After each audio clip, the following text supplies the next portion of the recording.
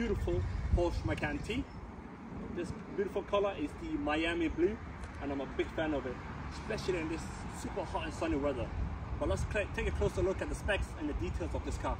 First, you'll notice we have this fully galvanized unibody with side impact protection, and then we have this side window in gloss black trim.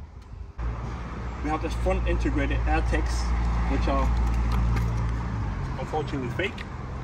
Stick of truth of Matt Watson calls it, but I just use my hand to sign. Bumpers comprising high strength cross members and 2 deformation elements, each with 2 threaded fixture points for towing eye, and of course an automatic tailgate. The side blades are painted in agate grey with Macan T designation.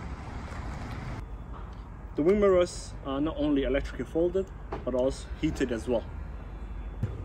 These wheels look very big up close, but I was surprised to see that they're only 20-inch alloy wheels, and this color is the dark titanium. All the details on this car are matching, so even the spoiler here is in agate grey metallic. And then we have a full-size panoramic glass roof.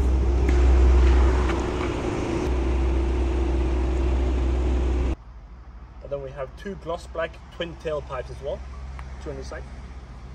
We have this beautiful Macan T trim package in leather.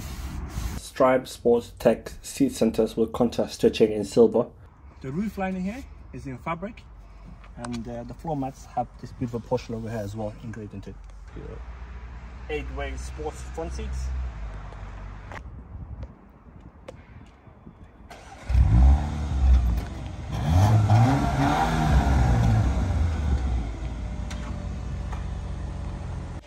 LED main headlights with dynamic cornering lights, speed sensitive headlight range control, adverse weather function, and a 4-point LED daytime running lights.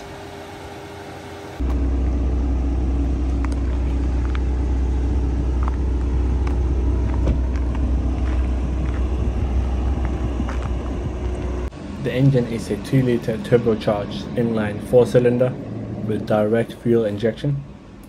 So this Macan T has something Porsche refers to as vario cam, which is a continuously variable camshaft timing for the intake and the exhaust.